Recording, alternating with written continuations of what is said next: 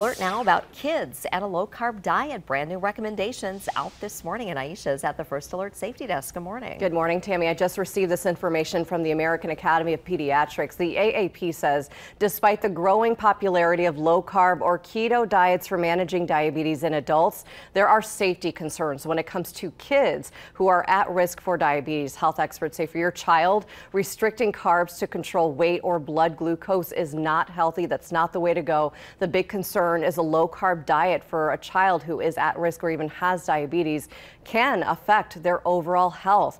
Pediatricians say you should focus more on reducing the amount of nutrient-poor processed snacks your child is eating. Also, limiting sugary drinks is another suggestion. For kids and teens, a low-carb diet could lead to growth problems, the AAP says, also nutritional deficiencies, poor bone health, and poor eating behaviors.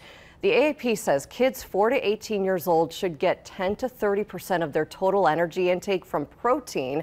That is to help support normal growth and their development. As far as those carbs, most calories from carbs should come from things like fruits, veggies, whole grains, legumes, and dairy products. If your child is at risk for diabetes or even has it, talk to your pediatrician about a plan that includes daily exercise. Also important, neither the American Diabetes Association nor international diabetes groups endorse low-carb diets for kids with or whether they have it or are at risk for diabetes. So we'll make sure to post all this information for you at WBAY.com. Back to you.